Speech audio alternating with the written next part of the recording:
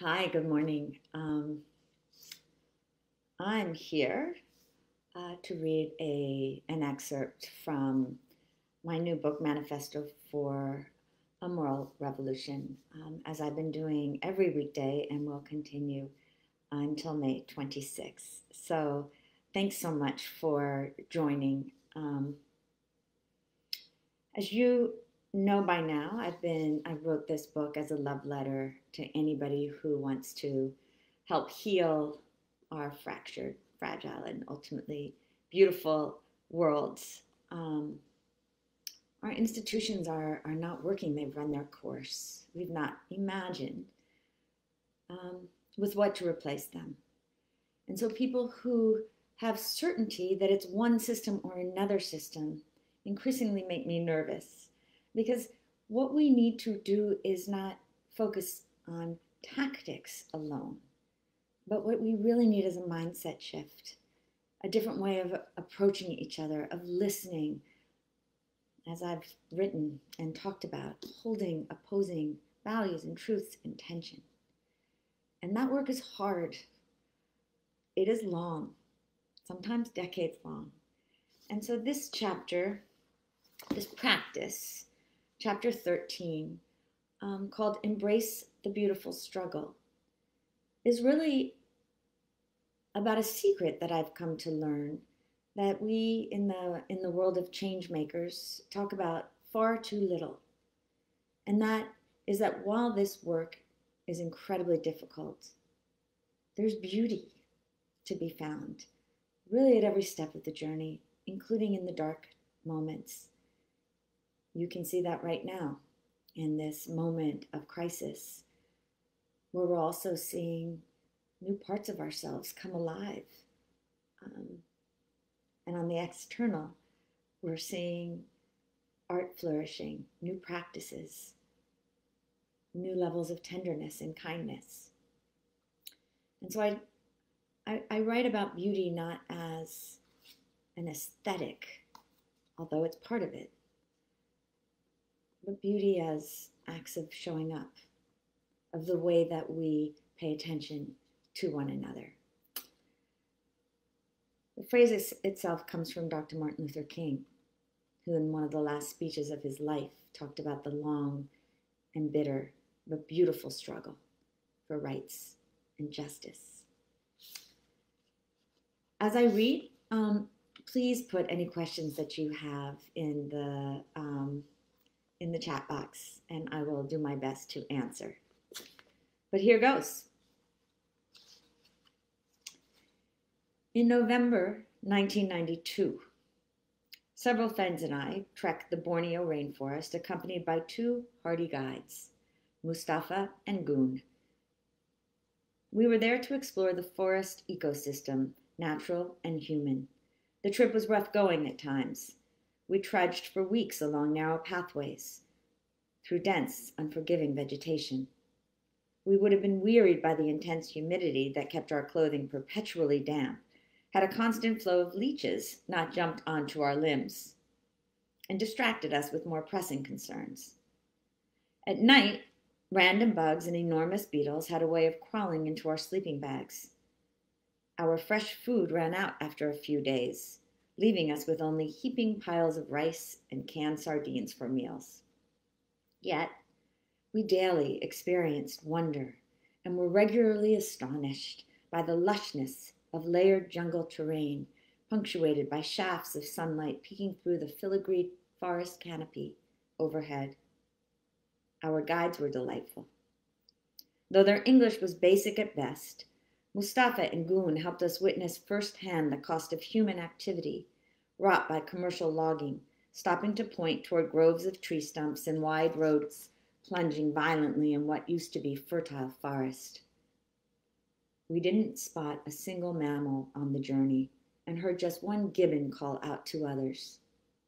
As for the local people, an Indonesianization policy had consigned nomadic tribes to reservation-like villages, uprooting them from their homes and denying them their culture.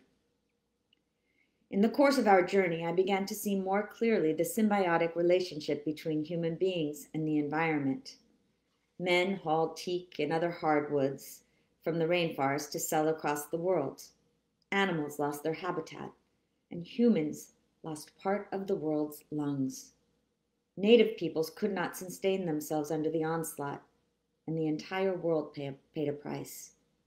Here, at the source of our shared ecosystem, the violence of poverty and greed were palpable. Both guides seemed to sense when I was feeling nearly overwhelmed by the destruction wrought by human beings' thirst for things. In these moments, the guides would attempt to distract me from my ruminations, directing my attention to an exotic orchid, or tangled vines, or moon shadows dancing across the trunks of skinny trees shimmying in the night breeze. I'd find in the astonishing beauty around me a sign of life urging itself to survive. I'd also hear an admonition of what we would lose if we didn't repair the world. On one of our final nights in the rainforest, the Borneo journey gifted the group a moment of transcendence. At the end of a long, sweltering day, we rested in a small clearing. We were all bone tired, unrestored by the sticky sponge baths we'd taken in a nearby Blackwater Creek. We ate what we could of our regular canned dinner and then sat silently with our guides beneath the veil of mosquito netting. Knowing we were near the end of our adventure, I was desperate to convey my gratitude and admiration to the guides. But with no knowledge of Bahasa, the guides' language, I could only express rudimentary thoughts through my words. But if we lacked a common language, I reasoned, maybe there were songs we shared.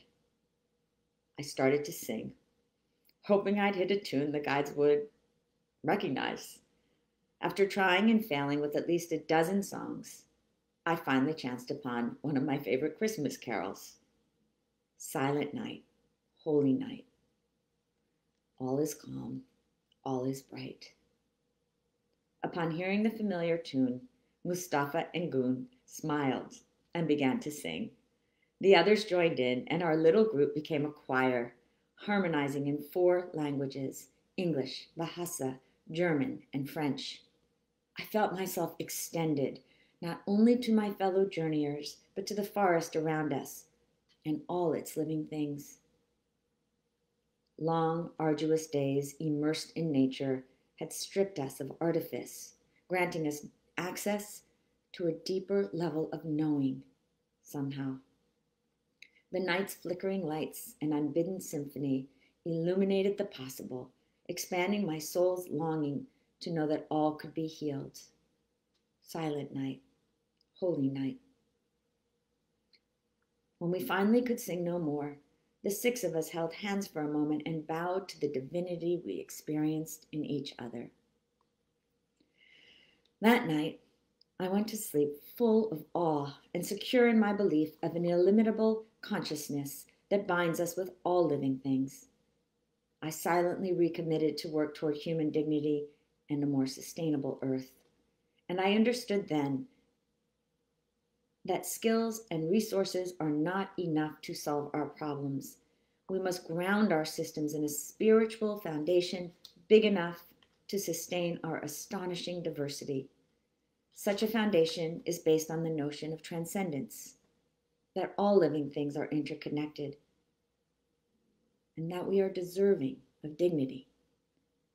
Humans' growing awareness of our interdependence is driving peoples across the planet to reimagine and try to live by a new set of guiding principles. I see this in the growing army of social entrepreneurs across the globe, including those you've met in these pages. Some are devoted to expanding human possibilities. Others are fighting to save the planet, to reverse the march of so many species toward extinction, to temper the destructive elements of technology.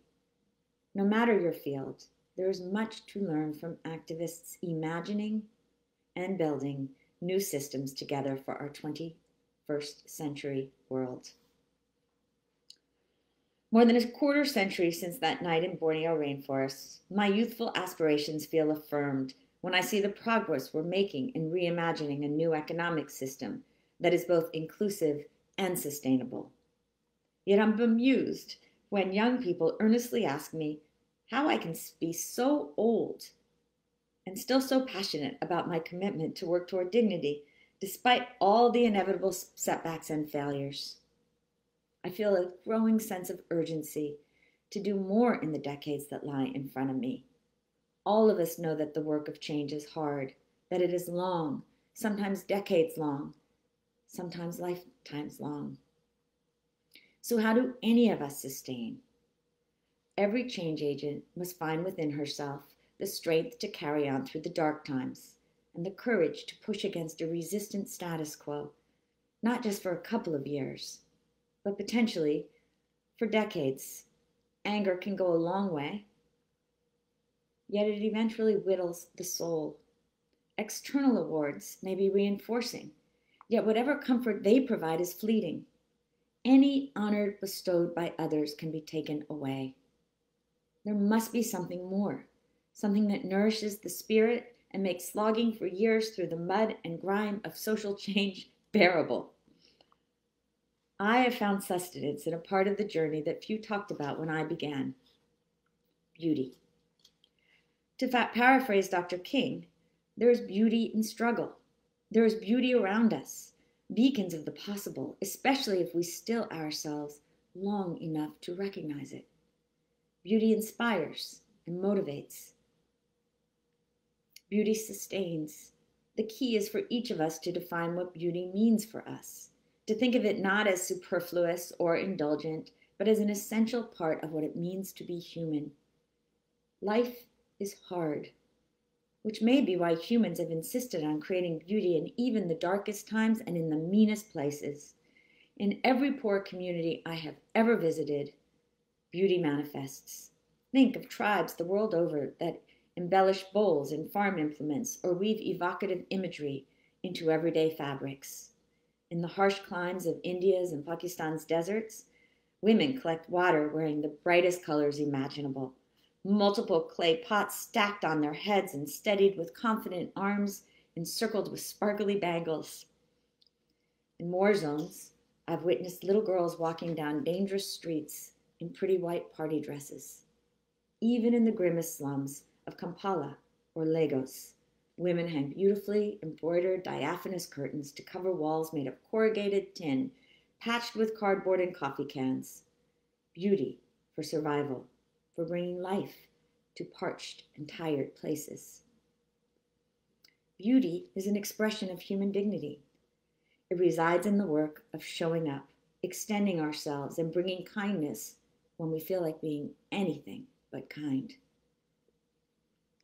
Beauty lives in the narratives of those who are striving to overcome profound obstacles just to survive. It thrives in the bonds of human connection and the quiet moments of contemplative reflection. Let beauty be a powerful touchstone, not only to reinforce your own resolve, but to rejuvenate those you serve. When times are terrible, and few of us escape living without experiencing tragedies and sorrows, there is sustenance in beauty, manifested in service, in the arts, in rebuilding what has been destroyed.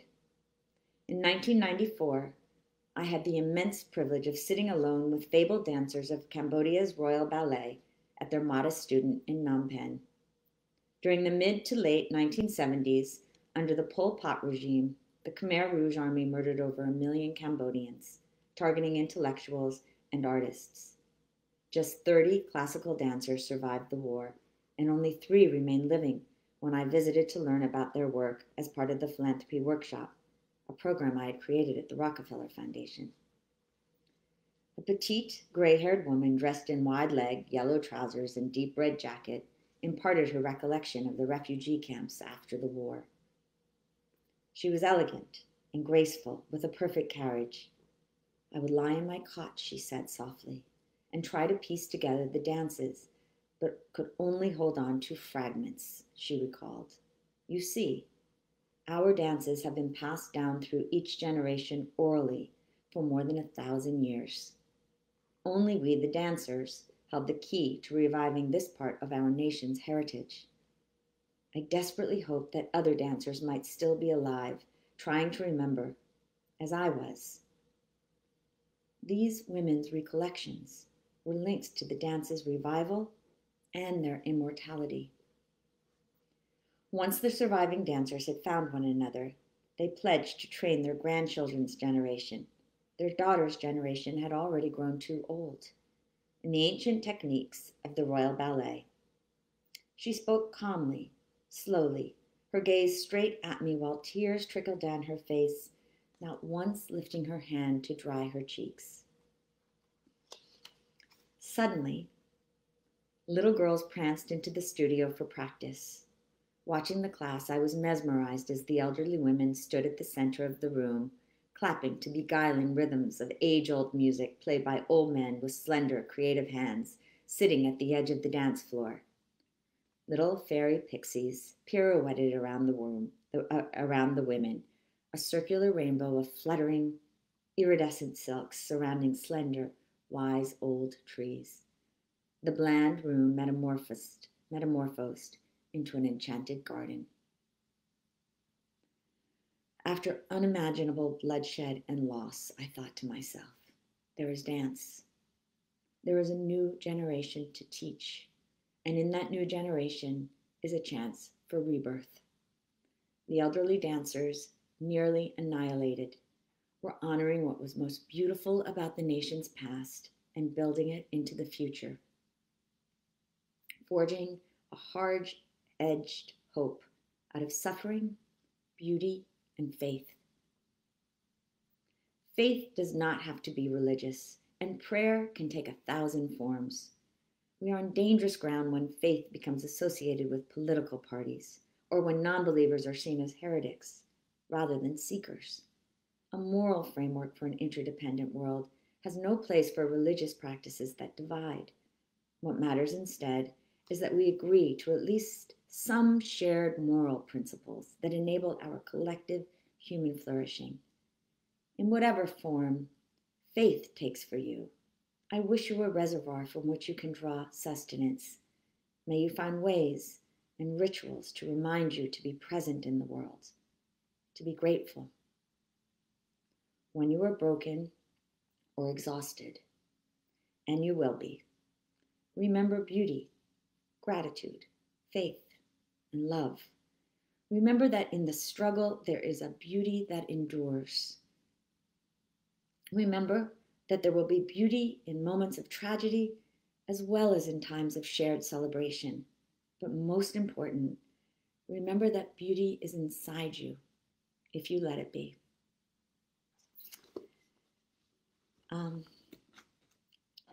So I don't know if you have questions. I am going to be looking, and thank you for your lovely comments. And if you don't have questions, I can read a little bit more because I have actually, I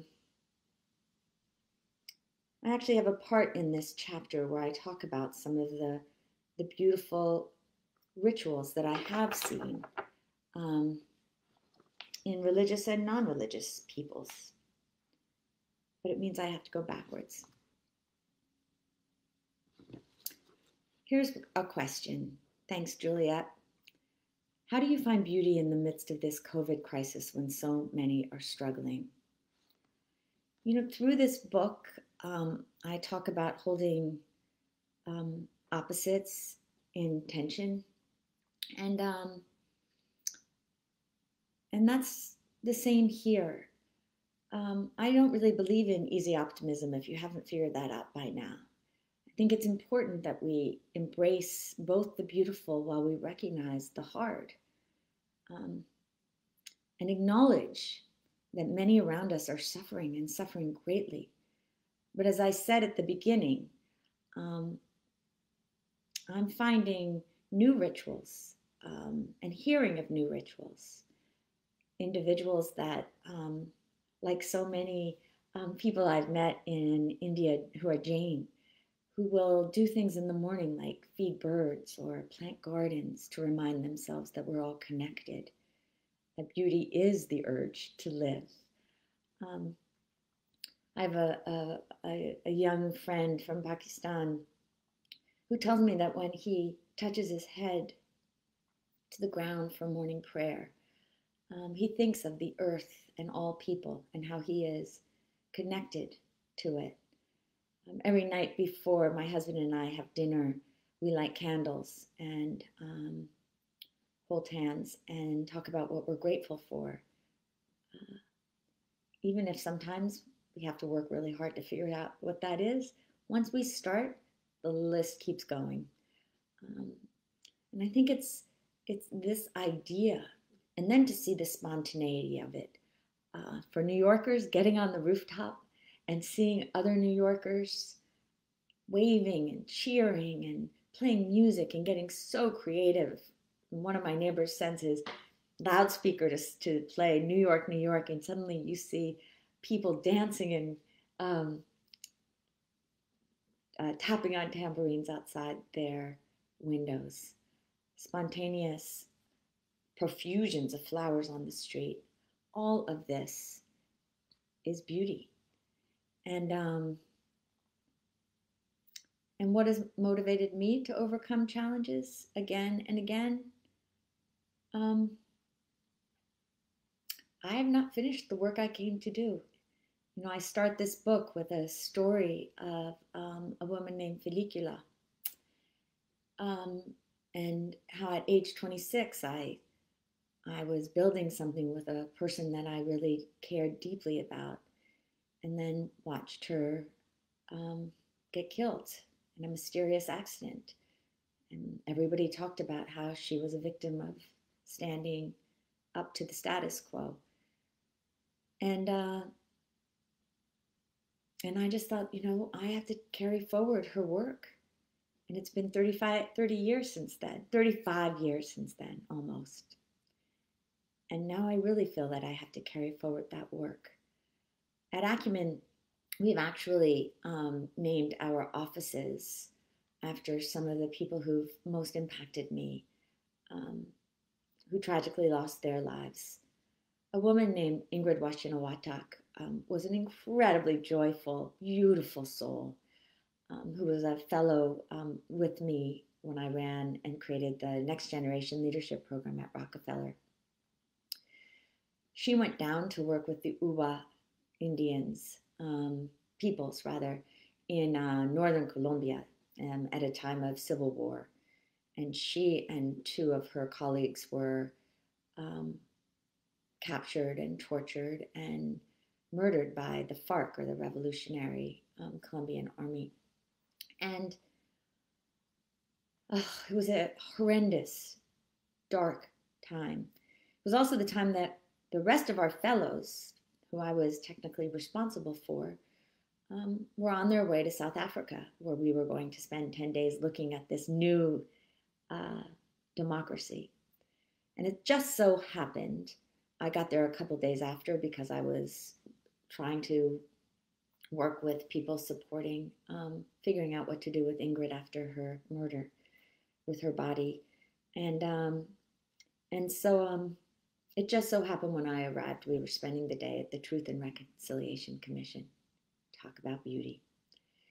And the most extraordinary Archbishop Tutu was presiding over this process where people who had done horrendous things to each other were engaged in the beautiful yet unbelievably difficult act of asking one another for forgiveness after saying out loud the horrendous things that they had done.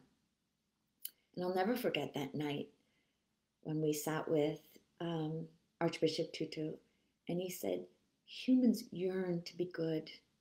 Don't forget that. This was a tragic murder, probably done by young boys where things got out of hand, and finding ways to forgive them will free you. And he said, but your job now is to keep Ingrid alive, hold her spirit.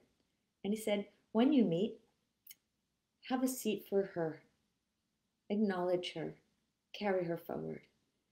And so it was very important when we were building our offices with Acumen that there would be a space named for Ingrid, a space named for Annie Mugwaneza, who was a moderate and fought for multi-party reform in Rwanda. And like so many moderates, was a real threat to the extremists and was one of the first ones killed in the war. And of course, to Felicula. And so these women, their heroic acts, remind me to keep going, to pause, and even in the dark times to find beauty. And as the Sufis say so beautifully, dance. I don't want to make up questions. And so, although one just came in, what do I mean by hard-edged hope? And really all I mean there is that I get weary from blind optimism. And I actually think that part of what's got us into the mess that we're in is just that. People who had a rather naive assumption about the world. If we assume that everyone is good or everyone is bad, we don't really build much at all. The key to leading through these very complex times and navigating change is to have the courage and over time to gain the confidence, and I suppose gain the courage to know that we have to develop hard skills, competencies, and hold them with love and compassion. And that requires embracing the difficult and the uncomfortable as well as the beautiful. I often say that discomfort is proxy for progress.